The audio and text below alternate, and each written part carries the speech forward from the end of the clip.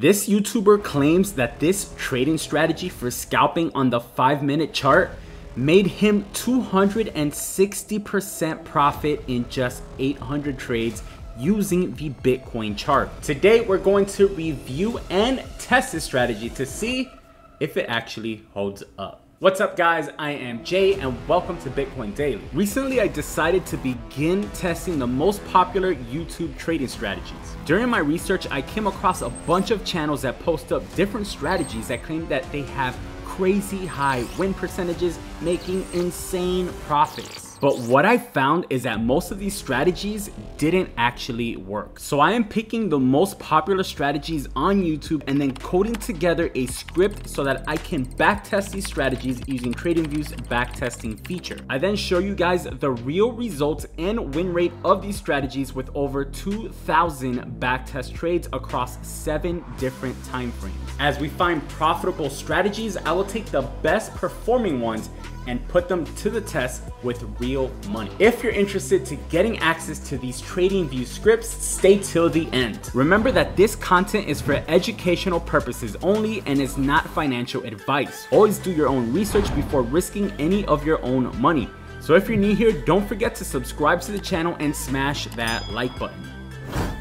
Before I show you guys this strategy, I want to give a shout out to KuCoin, who is the person who recommended me to test out this strategy. So thank you, KuCoin. And for anyone else watching, if you have any strategies that you want me to test out, drop it in the comments so that I can check it out. All right, so let's talk about the indicators. This strategy is actually very simple to do. You're using regular candlesticks and you're just going to add 2 indicators to your chart. So we're gonna start off with super trend, but we're going to add the one that's actually created by TradingView, not the one that we usually have used in these videos. So just go ahead and click on that. We're gonna open up the super trend, and the only thing we're gonna change here, we're gonna go to inputs, we're gonna change ATR length from 10 to 55, and the factor we're gonna change from 3 to 2, and then we're going to hit OK. The second indicator that we're adding here is the EMA, so you can just type EMA. I have it as a favorite, but if not, you should have it right here under technicals, moving average exponential. Just click that one time. We're gonna open that up, change the length from 9 to 200, and now this is preference, but you can change the style. I like to usually put it white and make it just a little bit thicker, you know, just so it's easier to see, and then hit OK. So let's go over the entry and exit rules. Again,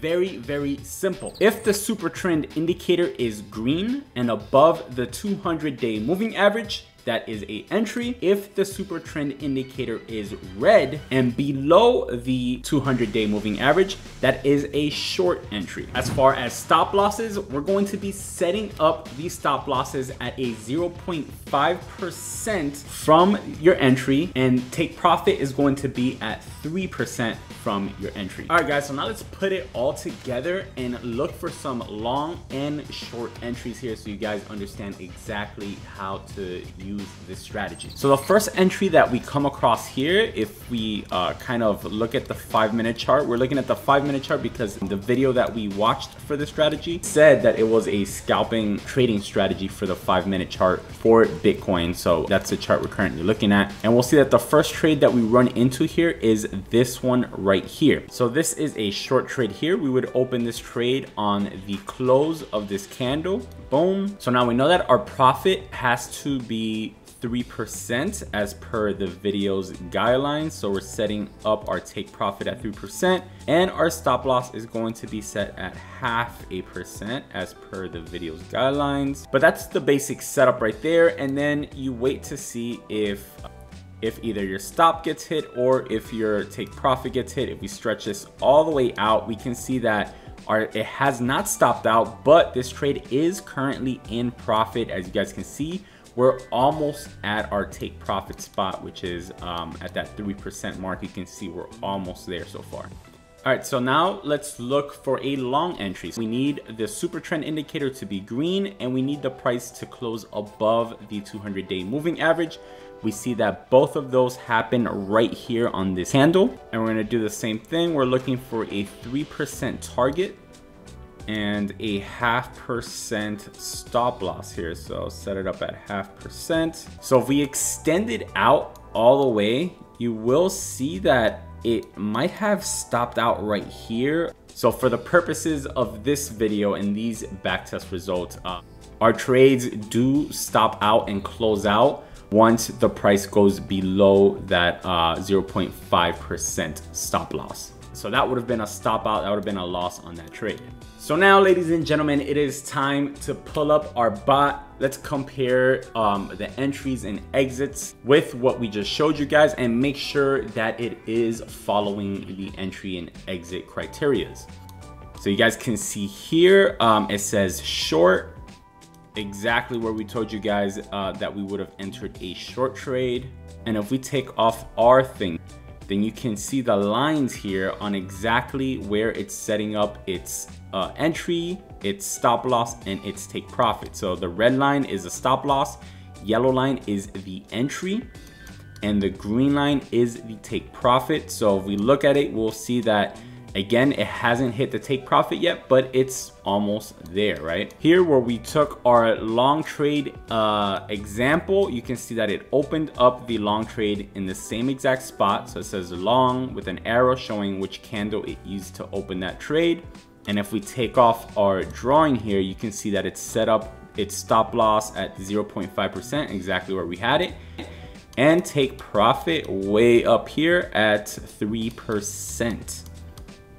If we go all the way down, we will see that it did hit the stop loss here, but because the candle again closed above and met the criteria here for our trading strategy, it also opened up another long trade here. So it closed the trade, opened up another one, and the good thing it did, because you can see that it ran all the way up, and eventually it did hit the take profit here on that move. So that was a winning trade after a small losing trade. And that's basically what you're gonna see a lot of with this strategy. We're gonna have a lot of small little losers, but then when we hit take profit, it's going to be a lot better, because remember, we're getting a 6-to-1 risk reward ratio on this. So it's time for the test. Now, remember, there is always variables depending on how much risk you're taking per trade, if you're using leverage or not, and some small differences in the entries and exits. So we're going to always be keeping all those different things in mind when we're back testing these things.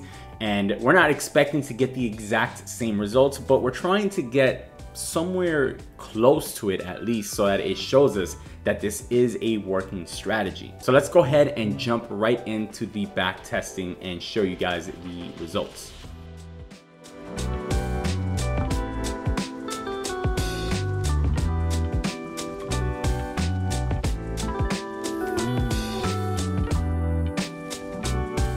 All right, guys, so we did all our back tests and we finally have all the results for you guys.